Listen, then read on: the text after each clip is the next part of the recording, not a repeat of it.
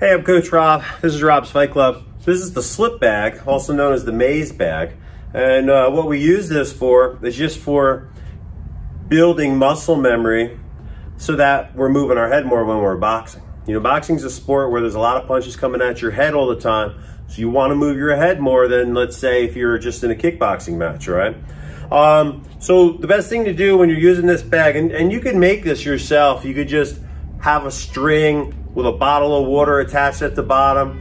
That'll work. This one's got sand in it, it's pretty hard. But what you want to do is move right up to it. So this way, you know, you're like this, right where it hangs, and then just give it a little push out.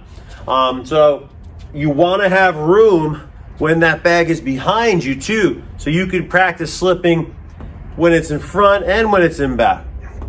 All right. And I'm just kind of working on moving, practicing turning. Really all I got to do is turn the shoulders. There's a slip there, turn the shoulders. Here's a slip here. I can get a little more where I dip the shoulders too as I slip. That's better if I'm going to come back with those body shots.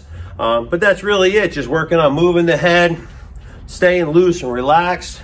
I can throw jabs. So when I'm throwing that jab, my head's moving off the center line. I can throw crosses.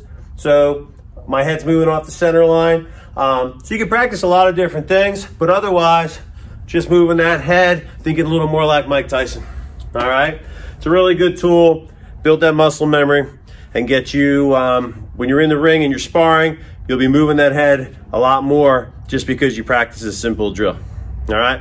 So I'm Coach Rob. This is Rob's Fight Club. That's the maze bag, and we'll see you next time.